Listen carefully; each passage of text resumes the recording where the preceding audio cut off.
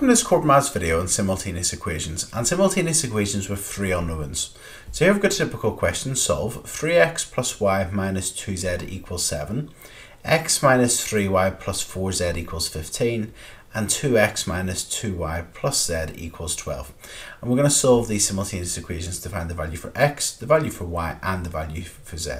Now before I do that, I highly recommend you go back and watch the videos on Corbettmaths on simultaneous equations with two unknowns if you need a recap for those, or if you're good at those, just carry on watch the rest of this video now.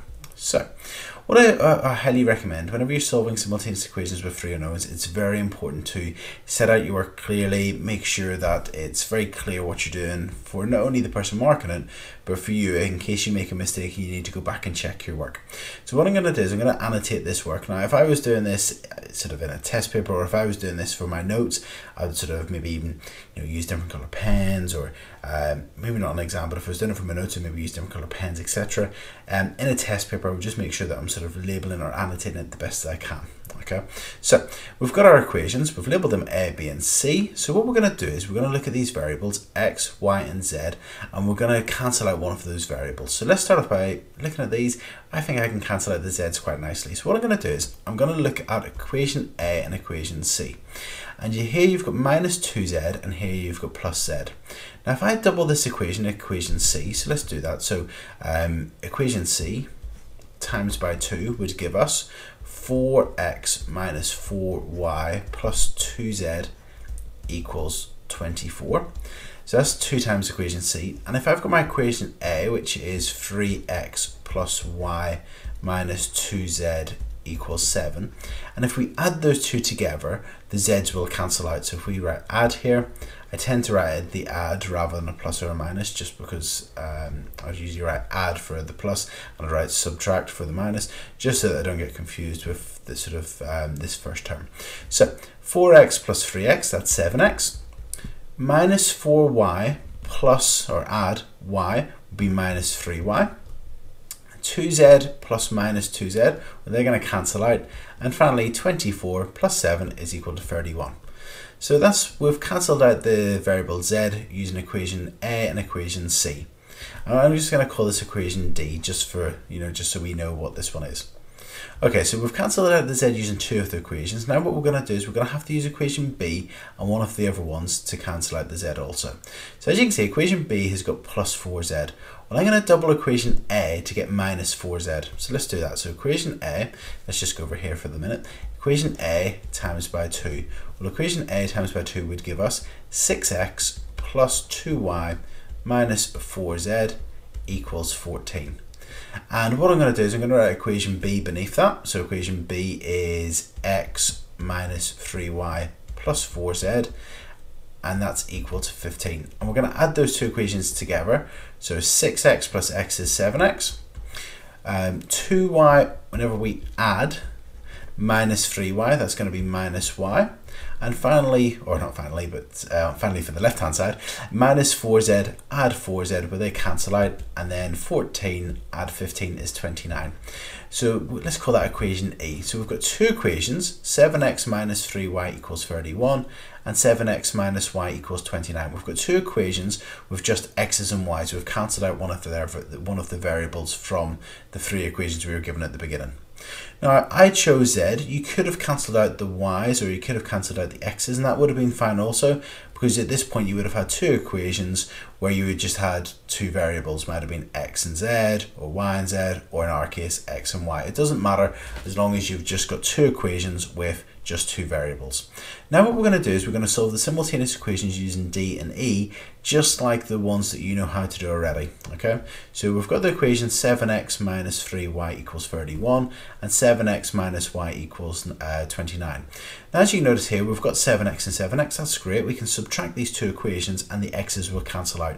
So let's write them one above the other. So we're going to write 7x, let's scroll down a little bit, 7x minus 3y equals 31, and we've got 7x minus y equals 29. And we want to cancel out the 7x's, so we're just going to subtract these. So subtract, and that will give us, well, 7x minus 7x, they cancel out. Minus 3y minus minus y, well, that's going to add a y on, so that will give us minus 2y. and that will equal 31 minus 29 is equal to 2. So dividing both sides by minus 2, well, that's going to give us y equals, and 2 divided by minus 2, that's going to be minus 1. Okay, so we've got our value for y, which is fantastic. Y is equal to minus 1. Now what we're going to do is we're going to substitute that into one of our equations, either d or e, to find out the value for x now. So let's just start off with, let's have a look at this, let's substitute it into e. So I'm going to write that down, so let's scroll down again. So sub y equals minus 1 into e. So that will give us, well, 7x will still be 7x, and then minus, and then y is minus 1, and that will give us 29. So we have got 7x minus minus 1. Well, minus minus 1 will be plus 1 equals 29. Minus 1 from both sides will give us 7x equals 28. And dividing both sides by 7 will give us x equals 4. So we know now that y equals minus 1 and x equals 4.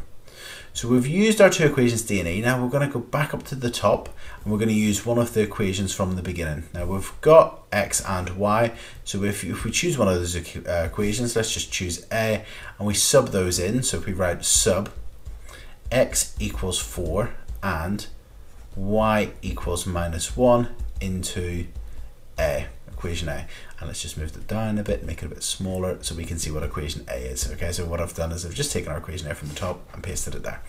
Okay, so let's substitute those in. So 3x, well, 3 times 4 is 12, plus y, well, plus minus 1, minus 2z equals 7. So 12 plus minus 1, well, 12 plus minus will be take away 1 is 11, minus 2z equals 7. So adding 2z to both sides will give us 11 equals 7 plus 2z. Taking 7 off both sides will give us 4 equals 2z. And so that means that z is equal to 2. So we've got our value for x, our value for y, and our value for z. Now, a lot of students would stop now. If you're tight for time in the exam, you might want to just move on. But what I highly recommend is now that you check these values, the x, the y, and the z, to make sure you're right. Now, we've used equation A, so let's use equation B or equation C and just check we're right. So let's just grab one of the other equations here. I've got equation B. Let's substitute them all in to check. Particularly if you're doing your homework, it's nice to sort of check to make sure you've got them right.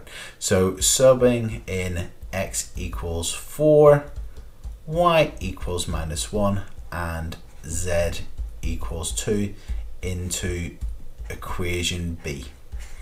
And whenever we do that, we're going to get, well, x is 4. We're going to be taking away 3y, so 3y would be minus 3. So we're going to be taking away minus 3.